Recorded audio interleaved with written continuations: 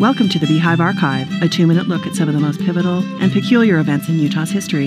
In the early morning cold of January 29, 1863, between 270 and 400 Shoshone men, women, and children were killed by the U.S. Army near present-day Preston, Idaho. This was the largest number of victims in any Indian massacre west of the Mississippi, but because it happened during the Civil War, the event got little attention.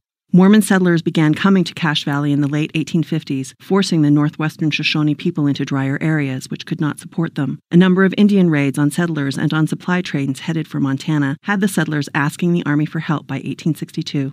Colonel Patrick Edward Connor, in command of the 3rd California Volunteer Infantry Regiment and charged with protecting the Overland Mail Route, responded. He was convinced that Chief Bear Hunter's band, camped on Beaver Creek, was responsible for a number of murders and stolen goods. He thus felt justified in attacking the group. The first assault, in the early morning darkness, was a direct charge on the village. The Indians had expected some kind of attack and had prepared by digging into the riverbanks. They were successful in defending the village at first, but after Connor ordered some of his men to flank the camp, and after the Indians ran out of ammunition, the tide turned. Soldiers overran the village, burning lodges and killing everyone in their path. Rape and murder of women and children followed.